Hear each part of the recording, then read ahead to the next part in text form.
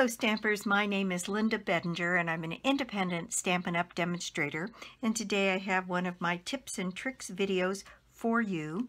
And this is a very fast video, but it's a remarkable find. One of my lovely customers, a lady by the name of Sharon Peck, who lives in Orlando, Florida, sent me an email yesterday afternoon, and she had a piece of cardstock that was badly damaged. It arrived damaged. And so I have a piece here that I rolled over by accident in my chair, and it's got, you can see some creases, and ordinarily I'd cut a piece of that out for scrap and I'd toss this, or toss the whole thing.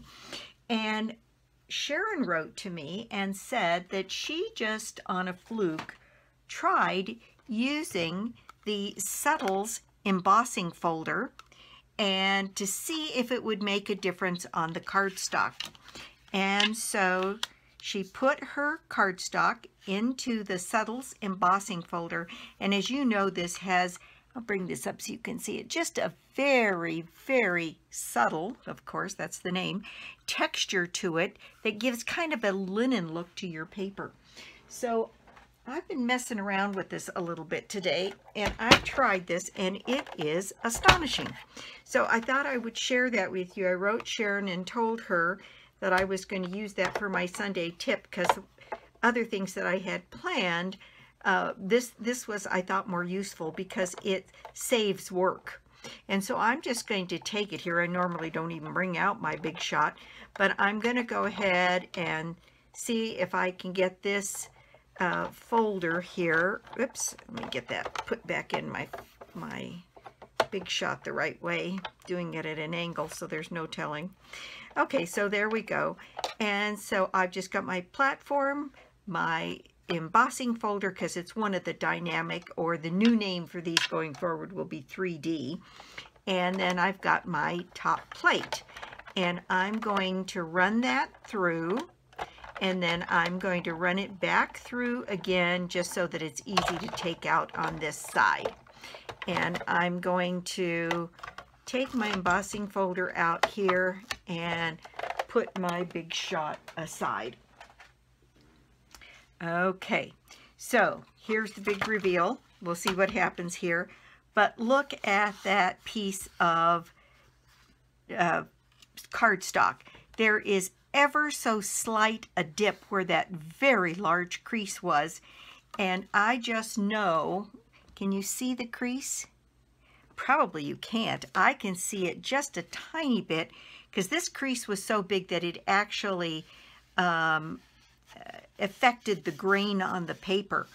But I will tell you that that piece, and I'm just going to take a card front here. This is a piece of Mango Melody, and I'm just going to take a card front here, and I'm going to glue this piece down on this card front. And she said it was remarkable. She was thinking about sending it back to Stampin' Up! To get a refund or get the package of paper replaced, and then she decided to try this, and she went ahead and used all of her pieces and didn't have to send the piece back.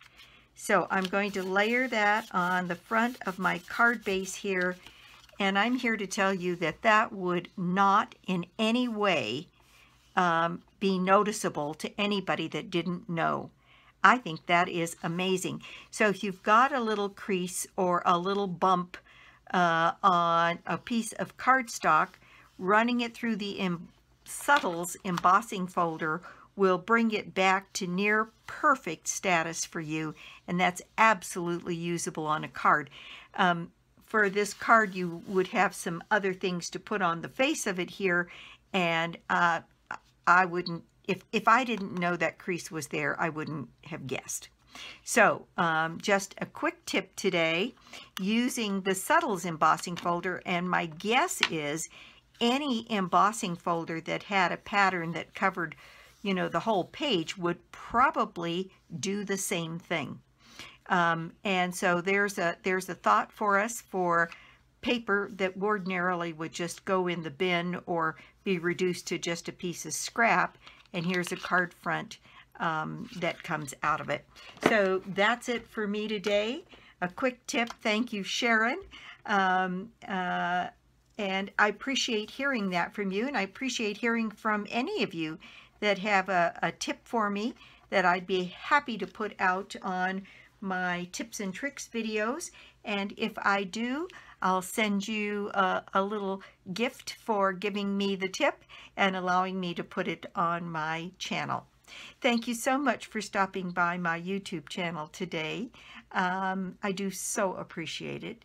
And I'll be back soon with more cards, more projects, and more tips. Bye!